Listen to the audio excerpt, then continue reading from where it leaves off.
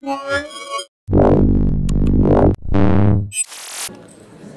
Andrew here for tabletblog.de and Mobile Geeks. I'm at the Huawei press conference at IFA right now, and in front of me I've got the new 7-inch Huawei MediaPad 7 Lite. The new 7-inch tablet that was introduced a couple of weeks ago. It will be a very cheap tablet, and yeah, you can see it at the specs. It's a 7-inch display, but resolution with a 1024 pixel resolution.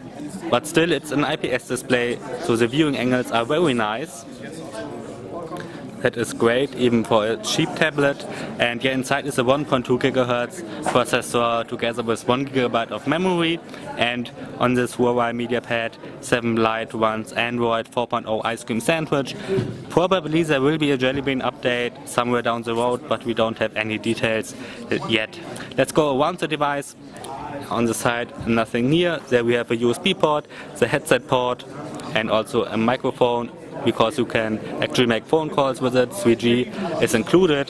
That's what the SIM card reader here is for.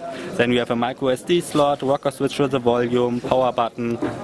On the back there's a camera and the speakers.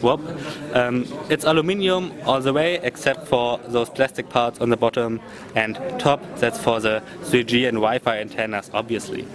Yeah, I already really liked the first 7-inch MediaPad, and if the price is right, I don't know how much it will cost. I think it will be available in October, and I hope it will be under 200 euros, because if not, then you probably will buy the Nexus 7 and not the MediaPad 7 Lite.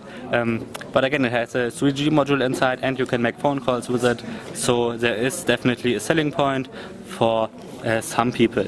Yeah, this is the Huawei MediaPad 7 Lite at the Huawei press conference. I'm Andrew for tabletblog.de and mobilegeeks.de. Thanks for watching.